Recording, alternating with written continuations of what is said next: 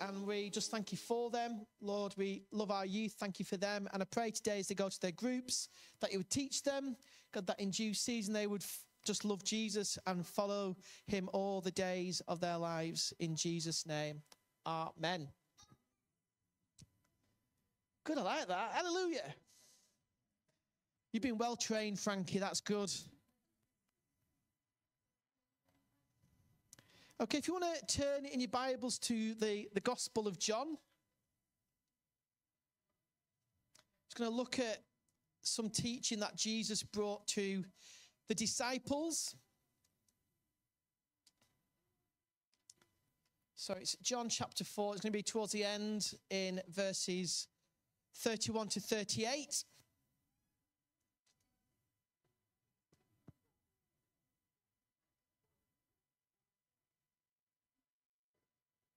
Okay.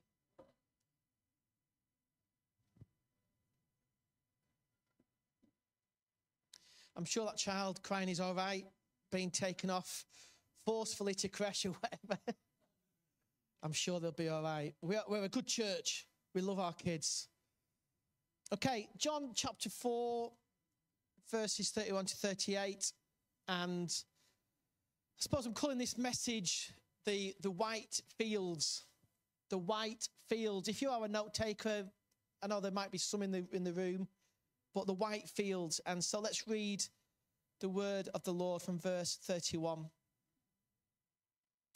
Meanwhile, his disciples urged him, "Rabbi, eat something." But he said to them, "I have food to eat that you know nothing about." And then his disciples said to each other, "Could someone have brought him food?" And so in the context, the disciples have left Jesus by the well where he meets a woman that he converses with and shares about the kingdom of God, and she comes to salvation. And the disciples return, having got that food, and then Jesus is talking about, "I've already got food," and they're going, "What's he on about?" And so you see that in the Gospels a lot, the disciples catching up with what Jesus is really trying to say to them. And then Jesus says, "My food is to do the will of him who sent me and to finish his work. Don't you have a saying, 'It's still 4 months until harvest'? I tell you, open your eyes and look at the fields. They are ripe for harvest. Even now, the one who reaps draws a wage and harvests a crop for eternal life, so that the sower and the reaper may be glad together. Thus the saying, 'One sows and another reaps' is true. I sent you to reap what you have not worked for. Others have done the hard work, and you have reaped the benefits of their labor." And it's interesting how Jesus kind of talks about the work that he's doing. He says it's food for him. And looking around, I'm sure we all like food, so some more than others. some healthy eating, some like unhealthy eating. And I'm a bit of a balance. Sometimes I've got a real sweet tooth. Any other sweet toothers? Davies. Me and Dave, first for the biscuits all the time. And so we all like food because food gives us a sense of comfort, which is not a bad thing unless it goes too far. Food gives us energy for life. We need food. It's pleasurable. It's even relational when we eat with others and we converse over meals. So food for humanity is really, really important. But Jesus kind of says, actually, all that pales in insignificance compared to the true food that he has been eating. And they're like, what's he on about, this true food? Has he been having a secret scoff somewhere whilst we've been looking for food? But Jesus' food, his sustenance, his enjoyment, his source of life is to be obedient to his heavenly Father. That Jesus' will was to do the Father's will, and that gave him life. He wasn't so bothered about enjoying the fruits of life, as it were, but he enjoyed doing what the Father did. And Jesus liked life, didn't he? We know that Jesus was accused of being a drunkard and a glutton, that he ate too much and he drank too much, but Jesus enjoyed life. And as Christians, we're meant to enjoy life. Wine is good for the soul in moderation. Food is good for us to enjoy and enjoy what God has given us in moderation. But the Father's will should be our first priority, like Jesus. And there's something about doing the Father's will in the life of Jesus that we are also called to do. And if you think about what Jesus is doing, he's going around telling people about his heavenly Father. He's calling people to repentance, which means kind of turning away from the way they've been living to live for God, to go God's way and not theirs, and to kind of begin that journey of discovering the love of God and what that means. And that is what Jesus is pushing his disciples to do. And as they go on that journey, there's something of growth and discovery that happens as they go about the Father's business. And yesterday we were out in the town sharing the good news of Jesus, seeing if we could pray for people. And I think everyone on the team that went out that I talked to really felt a sense of life. It's like we're meant to be doing this. This is food for the soul. We're nervous. We're getting a lot of no's. But we're here to represent Jesus, who loves us, who's rescued us, who saves us and invites everyone into his salvation, into his kingdom. And there's an element where witness brings about a growing sense of sanctification. And that word sanctification, it's a big word, but all it means is becoming more like Jesus. Sanctify means holy, to be set apart. So how more and more of our life is becoming more like Jesus. Because I want to be more like Jesus, because he's the greatest person that ever lived. He was God, he was man, but he showed something of what it means to live in right relationship with God. That we can love others like he loved us. That we can lay our lives down for others so others can succeed, and it's not all about us. And when you are going out witnessing, we really do pray, and we really do get in the word, because we want to be prepared. And I think a lot of people maybe yesterday before they came out prayed a lot more than they had done in a while, because you want to be ready. And so there's that element where if we're going to be witnesses, we need to feed ourselves with the word of God. We need to pray, and it enables us to grow. And I think without the witness, we can really decline in our faith. We can kind of wither. The passion and excitement of our faith gets really quite stagnant, because we're not doing what the Father has called us to do.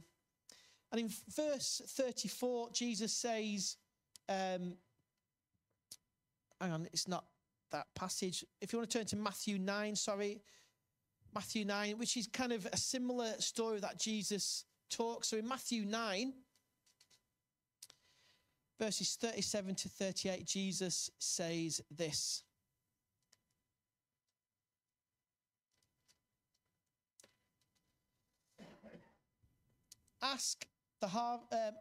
Then he said to his disciples, the harvest is plentiful, but the workers are few. Ask the Lord of the harvest, therefore, to send out workers into his harvest field. And so we're going to unpack that a little bit more in a moment, but there's just that element where Jesus is pushing his disciples to seek the answer to the problem.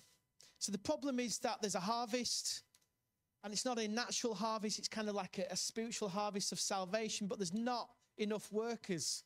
There's all these people that God has been working in their life to try and reveal himself. He's trying to reveal his love to them, yet there's no one to tell them about himself.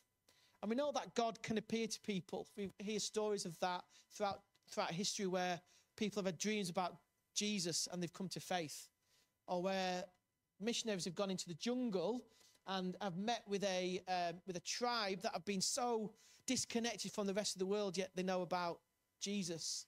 They might not know his name, but they know what he's done on the cross. And they talk about the wounds in his wrists and the hole in his side and the fact that he's loving and he's forgiving. So God is stepping into people's lives. But the main way he does that is to call workers into the harvest field to go out and do the stuff. But in verse 35, Jesus says, I tell you, open your eyes and look at the fields. And in the Greek of which the gospel is written, the literal translation is actually lift up your eyes. It's not open your eyes, it's lift up your eyes. And when we are downcast, or we're very kind of self-focused, we're very much looking at ourselves, aren't we? And it's about our life, about how we're feeling, or about our circumstances, which is all important. We can't escape ourselves. The old saying, wherever we go, there we are. We can't escape ourselves. But if we are so self-focused on ourselves, we miss the opportunities that God has got for us and around us. So it's not open your eyes, it's lift up your eyes. They're not ignoring the harvest, they're just not seeing it because it's so self-focused. And there's a danger that as a church here at Lighthouse, that we can become so self-focused and so inward-focused, we miss the mission field for which Jesus has commissioned us to go out into. That we're not a church simply to gather and have a great time. We're not simply a church that gathers to sing songs on a Sunday and then come back next Sunday. That actually we gather as the church to be built up, to love God, to be taught, to be inspired, to be challenged, to then go out into our everyday lives and be those witnesses for why God has saved us and kept us on this earth. If God didn't want us to be witnesses and he'd had enough of us in terms of being on this earth, he'd take us to be in heaven with him. But we're here to love God and to make him known. Jesus said that the whole law was wrapped up in loving God and loving our neighbours. We love ourselves. But sometimes we miss the middle bit out.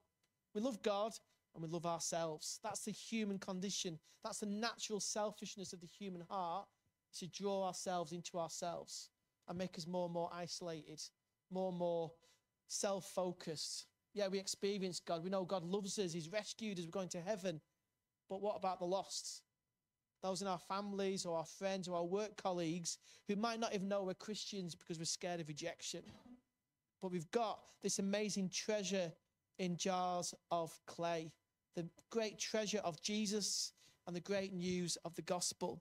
And so as a church, we want to be inwardly strong in terms of we want to love each other well, we want to glorify God, we want to equip and train each other up for works of service, which means loving each other but also loving the world.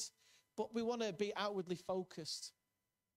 That actually we're looking at what are the needs of our town, who needs to hear the good news, where do we meet need in our town in the name of Jesus?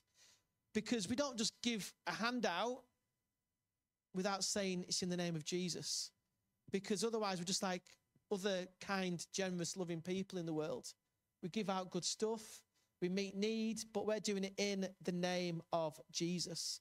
And Jesus says to the disciples that the harvest is ripe, it's ready, that it's white in the sense that the flowers are on top, saying it's come to maturity. It's now time to go out into the harvest and to reap what we haven't sown. And the thing about harvest is that the farmers or the workers don't make it grow. They might provide the right conditions, they'll sow the seed, but they don't magically do chants over the seeds. They don't go home and I'm going to pray for those seeds I've planted that they're going to grow. I hope they don't. Or they don't think, actually, I think those flowers are going to like this music. I'm going to play this music for them, like some people I think have tried to do in the past. I don't know if Prince Charles or King Charles now was one of those where he used to like to play music to his plants because it benefited them.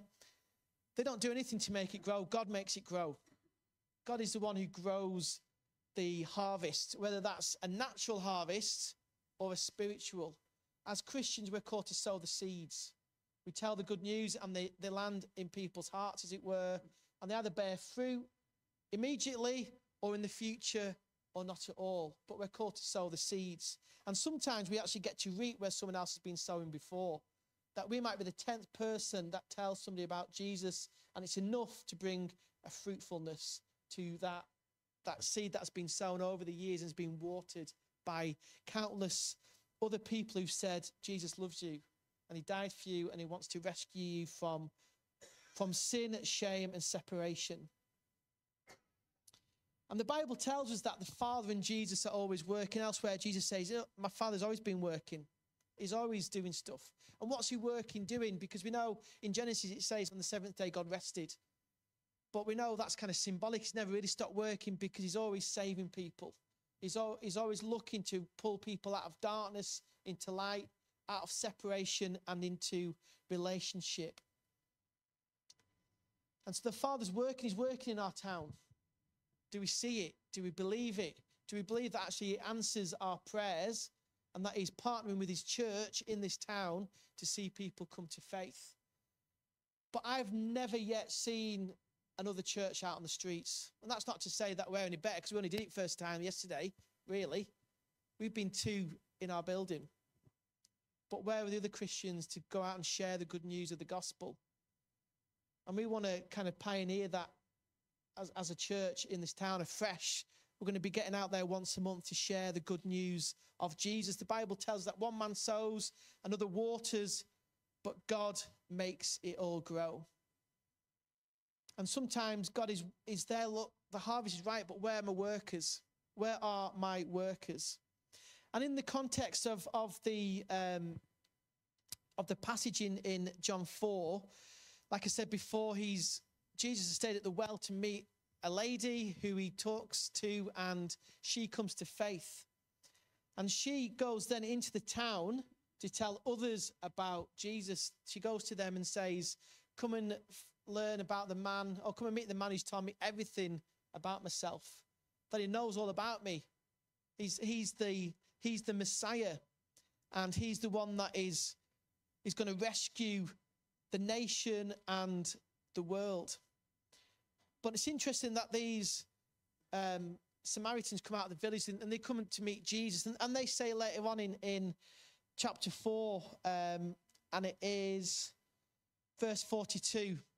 So the crowd that have come out from the village or the town, they said to the woman, we no longer believe just because of what you said. Now we have heard for ourselves, and we know that this man really is the Savior of the world. That her testimony made people hungry and thirsty to know about Jesus, and they meet Jesus themselves, and they come to faith. And most of us here who are Christians have come to faith because someone's told us about Jesus. Nobody had a dream necessarily cold about Jesus. It was maybe on the back of somebody sharing about the gospel. Maybe it was the 10th person, 20th person, 50th person that told you about Jesus, and you finally said, yeah, actually, I believe that the Father has opened your eyes and your heart to the truth that Jesus died, that he was buried, and he rose again on the 3rd day. And in Matthew 9 that I read before, that Jesus says, send workers out into the vineyard. Jesus calls himself kind of like the Lord of the harvest, or he calls the Father the Lord of the harvest. Because it's God's work, as I said before, that is making it grow. So if you turn back into Matthew 9, verses 37 to 38, Jesus said, the harvest is plentiful, but the workers are few. Ask the Lord of the harvest, therefore, to send out workers into the harvest field. and basically telling the disciples to pray for others to come and join you. But if you read on to chapter 10, the answer to their prayers and the need are the disciples themselves. And so if you've been praying for the lost, Lord, raise up people to go and share. God says to you today, why are you not going out and sharing? It's not enough just to pray. God doesn't want you just to pray for workers. He wants you then to become a worker and out into the harvest. It's easy to pray. It's not easy to be a witness. It's easy to be in our room praying. It's not easy to be sharing our faith with our work colleagues or our neighbours. And I think today Jesus is knocking on some people saying, look, yeah, pray. You've got to pray. You've got to cover it in prayer. But why are you not sharing? Why are you not working? Because I've called each believer to be a worker in the vineyard or into the field. And I find evangelism I find it difficult. I'm not a natural evangelist, but I know it's important, so I'll do it. And when I first became a Christian, I remember telling my mates and my brother that I'd become a Christian. And I was really excited to tell them. I thought they'd be really excited too. No, they weren't. They kind of laughed at me and mocked me and said, my brother said it's because you smoked too much pot. My mate said it's only because Nicola and her family are Christians, and so you're just being a Christian for her so she doesn't dump you like a previous girlfriend had because she was a Christian and I wasn't. She dumped me. Look at me now. Anyway, joking. And so telling them, they laughed. And my brother said, keep talking about Jesus and I'll hit you. And so I told him about Jesus and he was true to his word. And it hit me. And it really affected me. And kind of like my family didn't really understand it. And they kind of said, oh, you're only doing it because of Nicola. And so I had a real kind of bit of a kick in the guts. Not from my brother, but kind of symbolically of sharing faith. And so for many years, I was kind of quiet. I didn't even tell people when I was a teacher at school. I kind of just didn't want to have that rejection. So I let fear kind of override that passion and that desire and that need to tell people about Jesus. And then I became a pastor, and I became a pastor without being a great evangelist or even great at telling people about Jesus. And so what I did when I was in Birmingham, I took a bunch of younger adults to Marseille to do mission. It was really challenging going to the south of France in August to go and tell people about Jesus. Out of all the places you can go, south of France is pretty good, to be honest. So we took them to, Marseille's lovely. And so we went to Marseille, but I was well out of my comfort zone. And there was a time where I was sharing about Jesus with a Muslim lady. And she kind of was quite friendly, and we were chatting. And I just prayed in my head, Holy Spirit, will you come and just reveal yourself to her? Because it's not us, we don't do the saving, it's the Holy Spirit. And so I said, Holy Spirit, come and open her heart to the true Jesus, that isn't just a prophet, that Jesus is fully God. And as soon as I prayed that, her eyes changed. They went like inky black. It was really weird. And she started crying. She looked at me and she went, what are you doing? And I tell you what, there's nothing like that sort of thing to get you. Oh, my heart was beating. And I looked around for anyone to help. And they'd all gone. So I sat and I was like really, really scared. But God was with me. And I started to tell her more about Jesus. And then she started to cry. Because God is at work. She didn't give her life to Jesus in that moment, but I sowed a seed.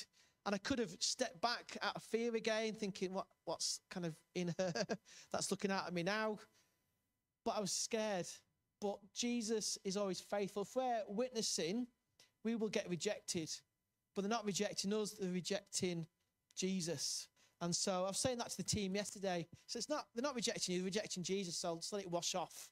And that gives you a bit of boldness to go out and tell people about Jesus, that actually we've got a great message about a great person.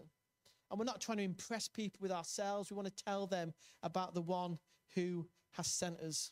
Jesus came to seek and save the lost. He was really clear about that in his message. He came to preach the good news, and he raised 12 to continue that mission after he was gone. And my question is, why have we ever stopped? Why has the church ever stopped being a witness for Jesus? somewhere along the line, and you can debate it throughout kind of historical events, that the church got really comfortable. The church kind of became mainstream and thought that was evangelism. That people went to church or they got into trouble or they got fined. That let's make people go to church by punishing them. That was never the way of Jesus. Jesus was always about invitation. And somewhere along the lane, our faith became a private, personal faith. I've got my Jesus. As long as, no one's harming each other, just live and let live. And the Christians have used that mantra, just live and let live. When actually, because you don't read your Bible, you don't realize the importance of telling people about Jesus. It's not about live and let live. It's about showing people the love of Jesus. We don't tell people how to live. That's not our job as the church, to judge others. It's to invite them into that love relationship with Jesus. That's what witness is. And sometimes we've got it wrong in the past. Sometimes we've gone to certain events and with placards as the church and just got it really wrong and been seen as people of hate rather than people of love, mercy, and grace. Because that's what Jesus is like. One day he's going to judge everybody, but at the moment it's the year of the Lord's favor, and we want to tell people about the love of God, the grace of God, and the mercy of God. And I met a woman yesterday who was from one of the other high churches, and she seemed a bit off that we were out evangelizing. I was chatting to her, and she said, "Oh, what church are you from?" I said, "Lighthouse." I said, "Oh, I go there," and kind of went off. And I got a kind of sense that we were kind of maybe offending her middle-class Christianity. Yeah, let's not rub it in people's faces, which we're not doing, but unless we speak, who's going to hear?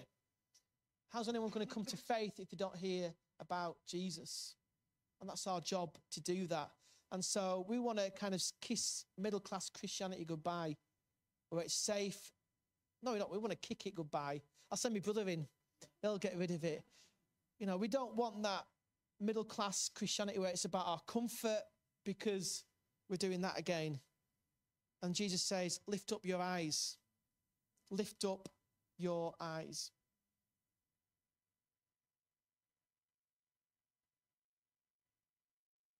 Charles Spurgeon, some of you might have heard of him. He was a great preacher in the Victorian times, had a massive church in London. And there's a story of somebody from a newspaper visiting his church in the afternoon and visiting another in the morning. And the morning one was this great communicator who apparently had built a statue of himself outside his church. And he went to see him in the morning, went to see Spurgeon in the evening. And when somebody asked him, how did you find both? He said, well, in the morning, I thought, what a great communicator. Really, really gifted. But in the evening, I thought, what a great Jesus. That actually, it's about us projecting Jesus and pointing people to Jesus. It's not about a charismatic leader at the front who's going to be all singing, all dancing. It's actually, how do we reveal Jesus in our frailty and in our brokenness? I've still got sin issues in my life. I still make mistakes. Still, sometimes I wonder, why am I a pastor? But it's Jesus. Jesus' grace and mercy. And Spurgeon said this, he said, have you no wish for others to be saved? Then you're not saved yourself, be sure of that. Becky, harsh words, but true. If we don't have a heart for the lost, there's something going wrong in us. It's about us. We've made it selfish. The Holy Spirit in us is meant to be a missional spirit that sends us out into the world. And we can make the Holy Spirit all about us having nice experiences. All of us having, oh yeah, God spoke to me. But actually the main way the Spirit of God is in you is to send you out and to be a witness. And Jesus said the Spirit will fill you and remind you of everything that I've taught. That's the main witness of the Spirit. It's not to have experiences, not even to get more free. It's to be a witness. And as part of that, there is sanctification, there is healing and wholeness. And the Spirit wants to move us out into the world. And the UK now is post-Christian. We're in unfamiliar territory. We are kind of outsiders again. You see that on social media. You see that on the news. Any sort of kind of Christian is slated and seen as bigoted. And we've got to be careful we don't come across as bigoted. But we are seen as being outsiders. And Formby is a hard place. Like I don't live in Formby, I live in Southport, and I've ministered in other towns and done mission in other places. Formby's hard because there's a self-sufficiency. There's that Formby face, that Formby facade that people put on that, everything's all right. But we know that everyone needs a saviour. And that even we as Christians, we need to die for our saviour daily. We need Jesus' death daily, multiple times to keep rescuing us. Matthew 5:13-16, Jesus basically tells the disciples that you are salt and that you are light.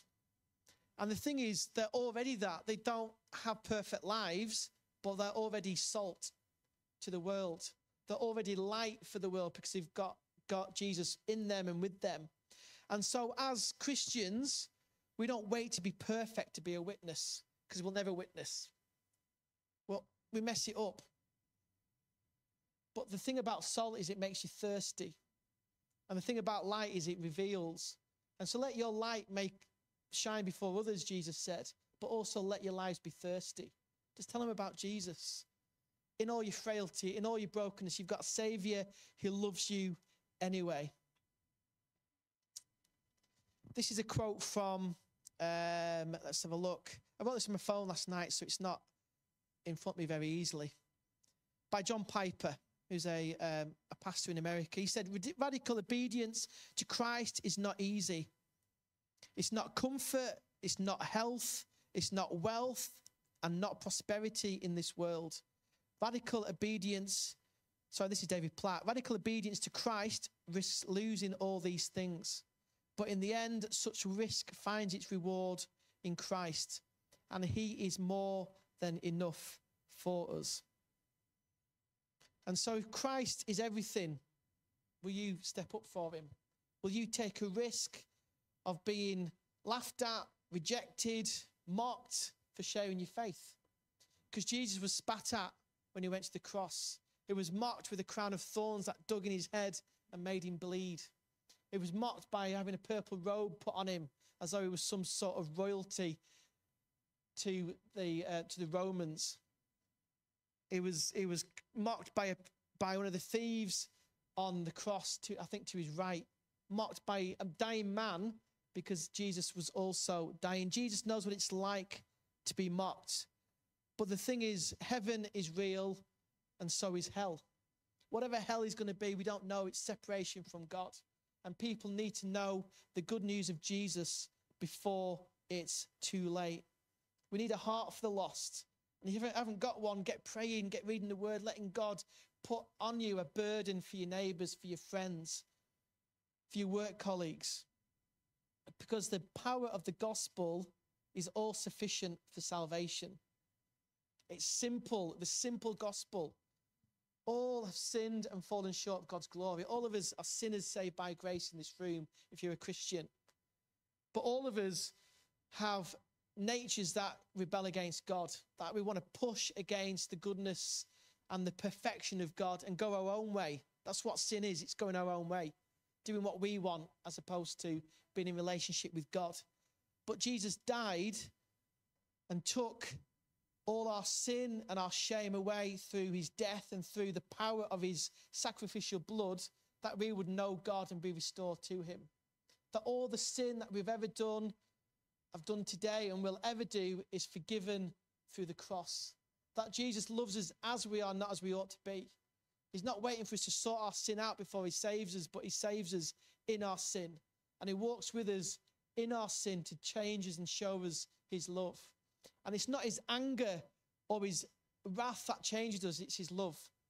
It's his kindness that leads us to repentance. And as Christians, we can love our Heavenly Father because he first loved us. And if you're a mess today, if you're still in sin, God loves you. And he wants to restore you and redeem you and shape you and lead you into the fullness of life. He doesn't drop you when you sin. He says, where are you? Come back. Come and turn back to me. And this is John Piper. He says, have you ever wondered what it feels like to have a love for the lost?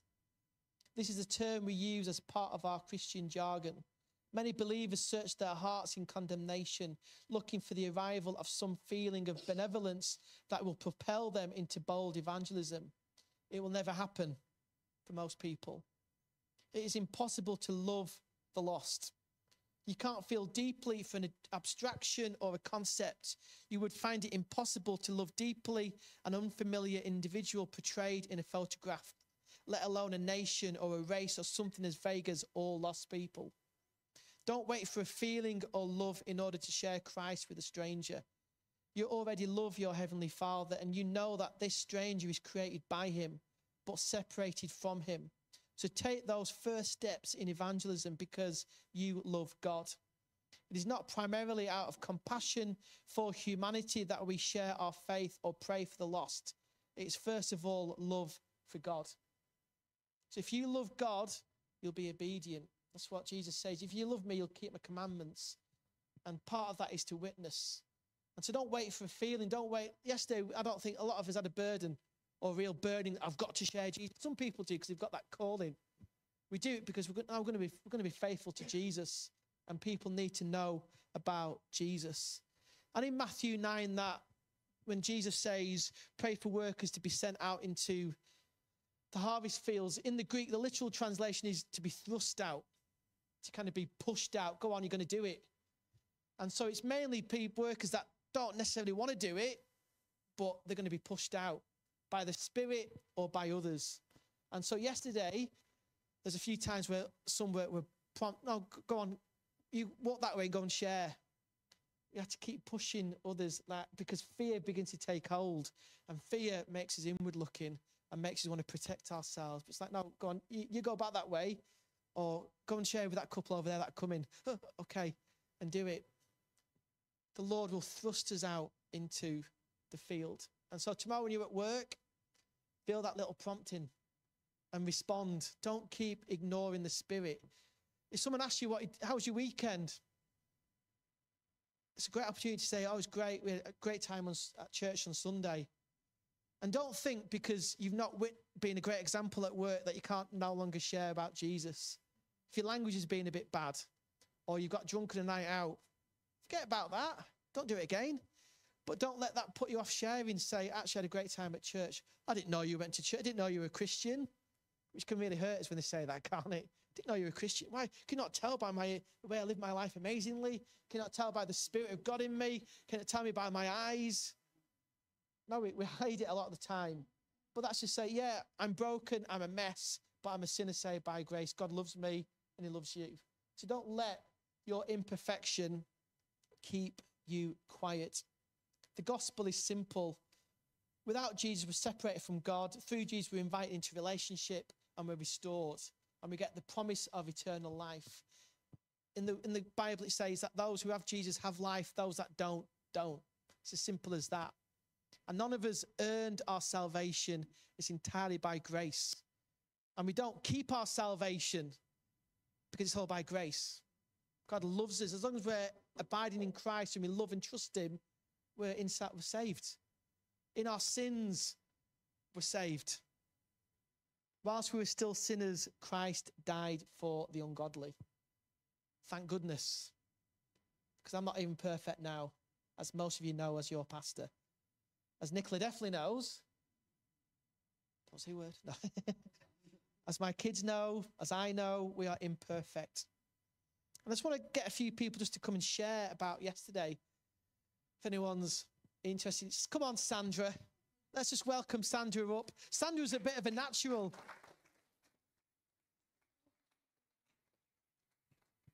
Good lad. So, Sandra, just very, very briefly, how did it go yesterday? Me, briefly. Yeah, that's why I'm saying it. Relatively briefly. Yeah, If I go like that, it's kind of saying, hurry up. All right, then. All right. No, wonderful. We came here for the prayers first. All right. We came here for the prayers first and we were uplifted. We went out into the streets and we took our giant step forward and we met some really lovely people, a lot of lovely people that needed help, a lot of people that They said no, but, as they were walking away, I felt that the seed had landed on them. So we're waiting for that to happen. We're waiting for that to come true for the Lord and everything. And I went out first with Michael.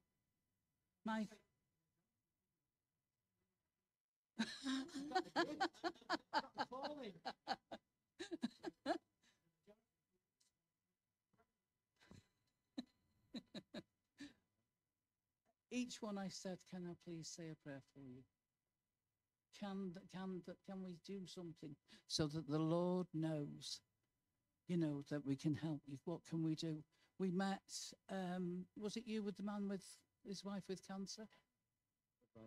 Yeah. Come forward, dear. This young man got himself a little bit worked up to start off with, but once what happened once you jumped out there? They were just coming to me, the people coming in my path. Yeah. So I went out for the first time yesterday, and it was quite scary. I've never done it before. I wanted to do it for quite a while. I speak too loud. So we started off in obviously the town centre, and I was a bit apprehensive, wasn't I? I kept going over to, what do I say? What do I do? I don't know how to approach. And then after about 10 minutes of rejection, the rejection felt all right, by the way. It wasn't an issue. I remember saying to you, feels all right, this, doesn't it? Because Mark said they weren't not rejecting you, they're rejecting the Lord, which I understood.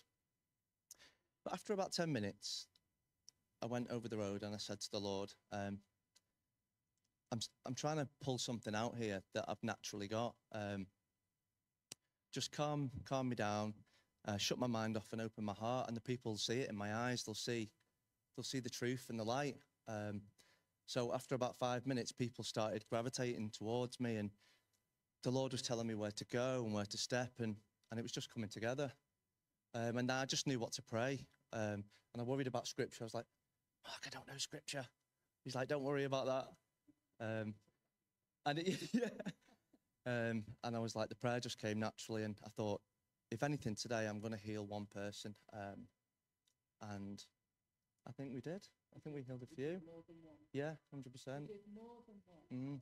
And that was because the reason why we did more than one is we didn't forget our sparkle.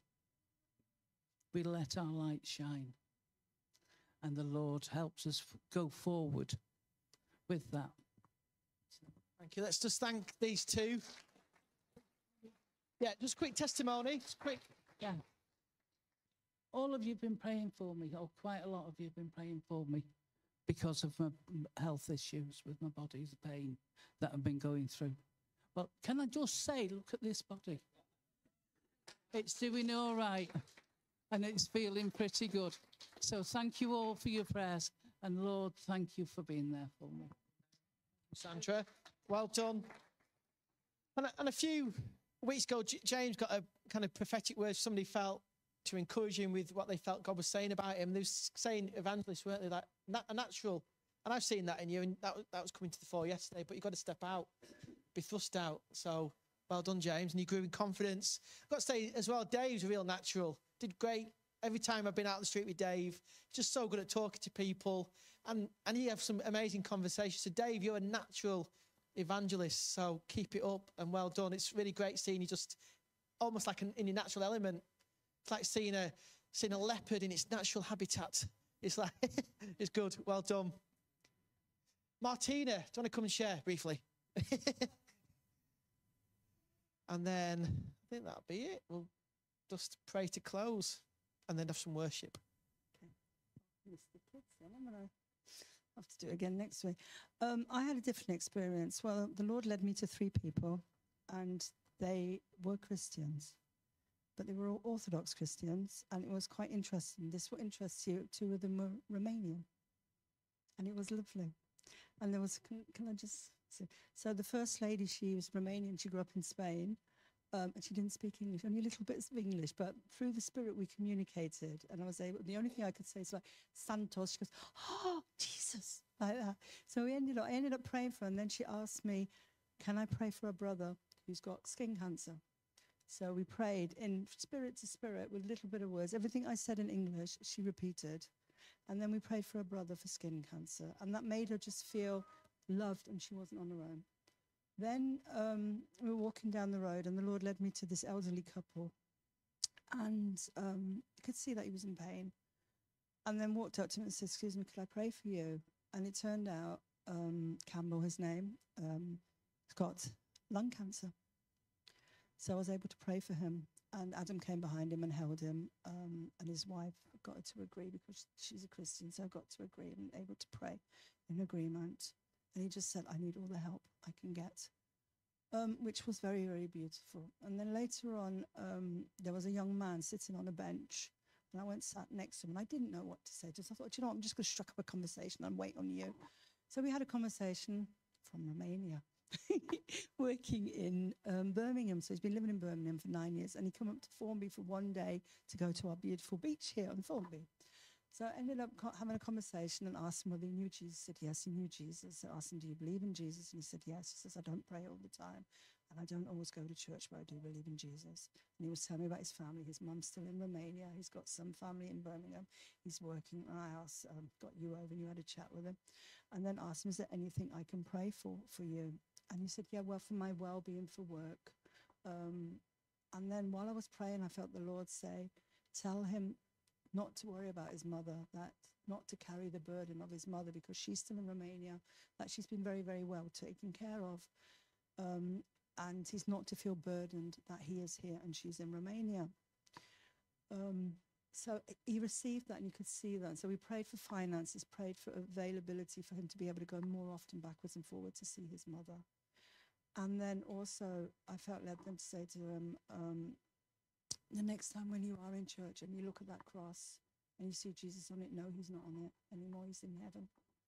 And he's sitting in heaven next to Father, and he loves you so much, and he wants to have this relationship closer and closer. He says he wants to be your best friend all the time because he knew Jesus. So I was actually just reaffirming something that he probably knew. And it was very, very beautiful, you know, and he received it, and he was very grateful. So. Brilliant. Thanks, Martina.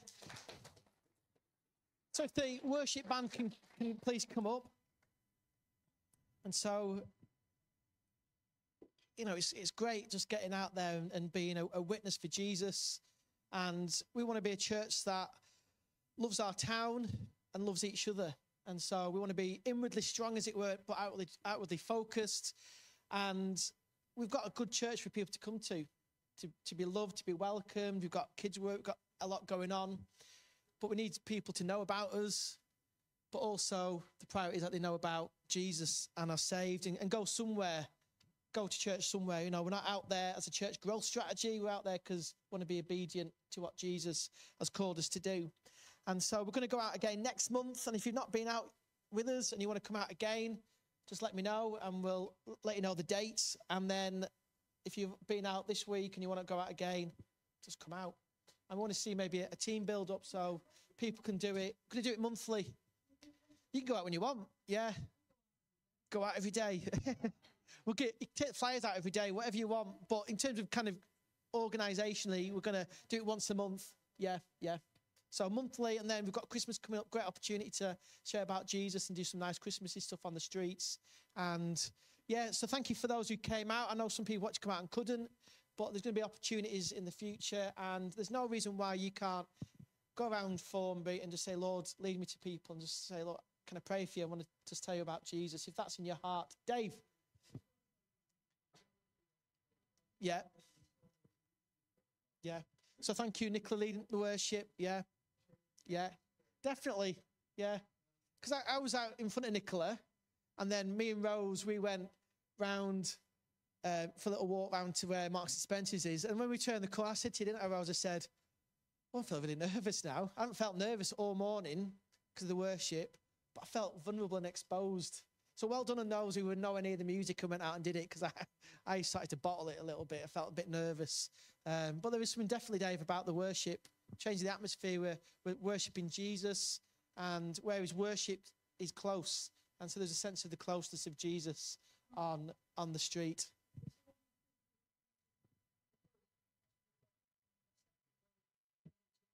Yeah, yeah. Some people were dropping money at her feet.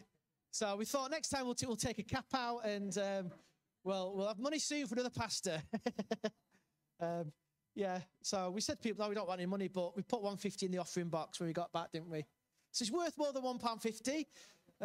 But yeah, she did great. So thank you, Nicola, as well, just for doing that. We had a flag saying Lighthouse Church. It's just good. So come out next time. So let me pray. Father, we thank you for your gift of salvation. We thank you for the gift of Jesus, Lord. Your word tells us that we are all separated from you, God. Even if we are good people in the world's eyes, God, we're separated from you because of that destructive nature of sin. But we thank you, God, that through repentance, through turning our lives to you, God, and asking for your forgiveness, you forgive us immediately, God. You restore us into relationship and you fill us with your Holy Spirit. And Lord, I pray, God, for our church, God, that we would be a church that really does look to the lost.